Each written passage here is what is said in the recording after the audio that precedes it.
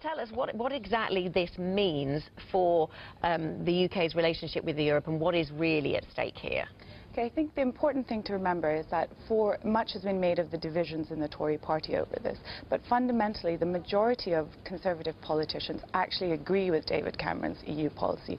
This is a policy that he laid out in January, and that is that he will try to renegotiate Britain's relationship with the EU, and then, if elected into office in 2015, will hold an in-out referendum in 2017.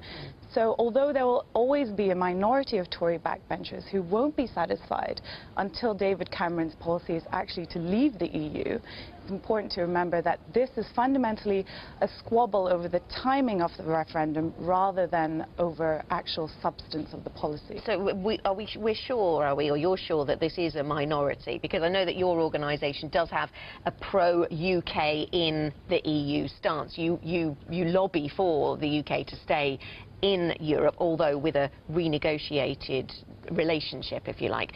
But are we sure then that this is only a minority of Conservative MPs? Because as days go on, we hear more and more MPs, whether they are Tory grandees, you know, names from the past, or whether they are cabinet members, we hear more and more of them coming out and objecting to what David Cameron is doing. It's a minority who say that they would want to leave the EU right now. The majority say that they would want to leave if the status quo were to remain. But actually, if David Cameron is successful in renegotiating the UK's relationship with the EU, then a majority would hope to stay in. Why would it be disastrous, to use your word, Lisa, if we did leave the EU? Why couldn't we put together individual trade deals with each and every country? Yes, it would take time, but surely that's possible. Why do you use the word disastrous?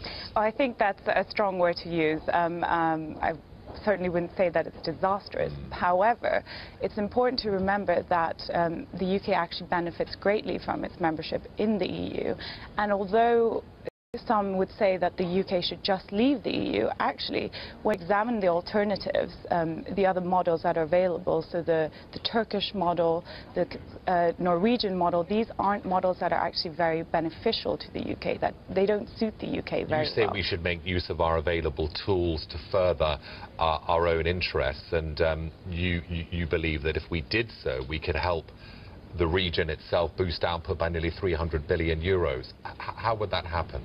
This is a report that we recently published. This is to liberalize the services market. Of course, our relationship with the EU is based on the single market, which is based on 4 main pillars: goods, services, people and capital.